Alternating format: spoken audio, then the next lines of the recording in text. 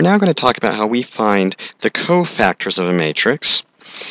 And the cofactors of a matrix are defined as Aij is equal to minus 1 times I plus j times Mij.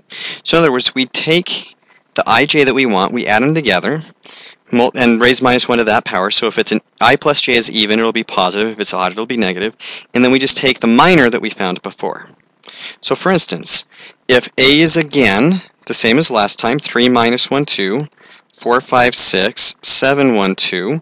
Remember that we had the minors from the last video where we took and made this the determinant of 5, 6, 1, 2 and got 10 minus 6 or 4. To get A11, we simply take minus 1 to the 1 plus 1 times that 4, and that gives us a positive 4. So A11 is 4.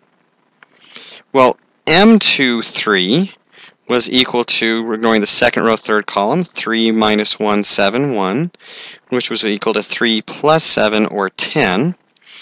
But A23 is minus 1 to the 2 plus 3 times that M23, which is 10, which is a minus 1 times 10. So A23 is minus 10.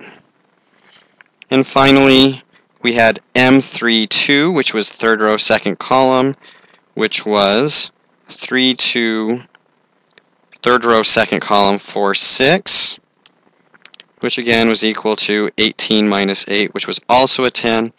And A32 is equal to minus 1 to the 3 plus 2 times 10, which is equal to minus 1 times 10, which is also minus 10.